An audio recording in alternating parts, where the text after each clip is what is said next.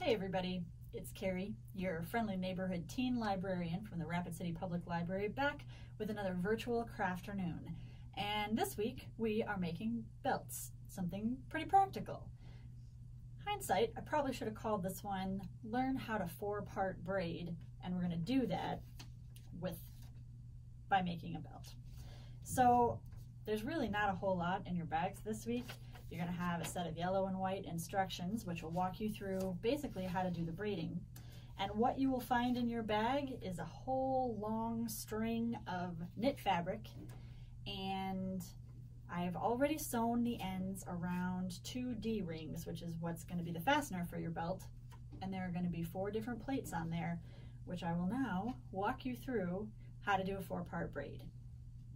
When you're all finished with your braiding, you can tie the end, you can sew it at home, and if you don't have a machine or you don't have a needle and thread, we've got you covered in our makerspace. You can bring your belt in anytime that we're open and we'll help you put that final seam on there. All right, so let's learn how to 4-part braid. Now you are going to get to see a little bit behind the scenes of the room where we do most of our filming for all of our videos. And on your instructions, it'll tell you that basically what we're going to do is set these D-rings underneath something heavy enough to keep it in place. So I have a nice stack of picture books that are in here.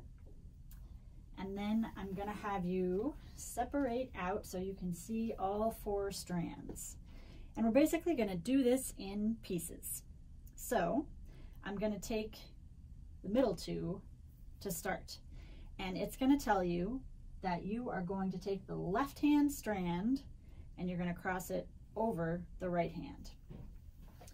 So now that we've done that, now I'm going to take a look at the 2 strands on the left, and we're going to call them strand 1 and strand 2. And every single time you're looking at these, you're going to take the one on the outside, strand 1, and we're going to put it underneath strand 2. And now that I have that part done, we're going to take a look at the 2 that are over here on this side, strands 3 and strand 4.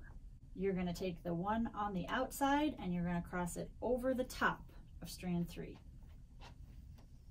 And that's going to bring us back to having 2 strands in the middle. And we're going to go left over right, just like we did last time.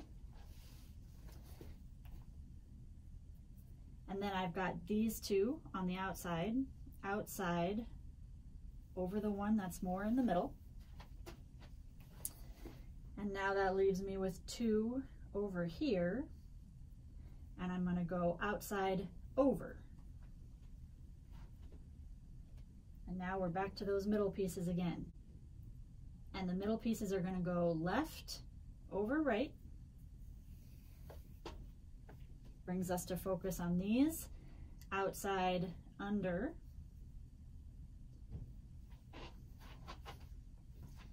And that brings us back to these, which is going to be outside over.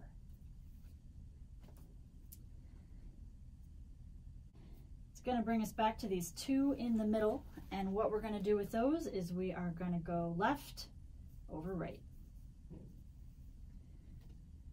Outside under, outside over. And we've got 2 in the middle again, left over right. Then we've got these 2 on the outside, outside goes under. We look at these 2, outside goes over. 2 in the middle, left over right. Outside under, outside over. Right.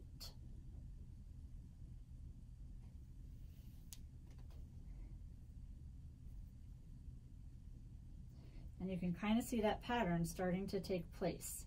And so we're just going to keep going. Left over right, outside under, outside over. Left over right, outside under, outside over. Left over right, outside under, outside over. Just make sure to keep those ends from tangling, spread them out. Middle goes left over right, outside under, outside over. keep them from tangling.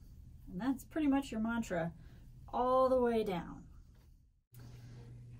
Now there's a lot of belt here, so you can always cut it off about where you need it to be for you, and depends on if you like wearing your belt lower or you like wearing it higher.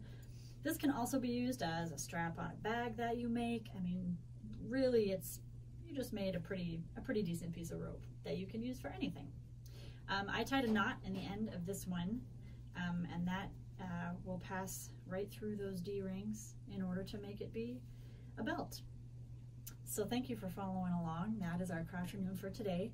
We're going to have 2 Crafternoons coming up in October. One, we are going to make a little mini stuffed Mothman, and then the second one we are going to make kind of a creepy looking spell book, you know, Halloween theme. We're also starting to work on something that we're going to be trying that's new in November, and you'll be hearing me talk more about it later, but just to kind of whet your appetites for it, we're going to be doing a subscription box in November, so you guys will get to sort of pick what you want to go in yours, and that will be a sign-up thing. So keep your eyes peeled for more information coming out on that. Hope you guys have a great week, and I'll see you next month. Bye.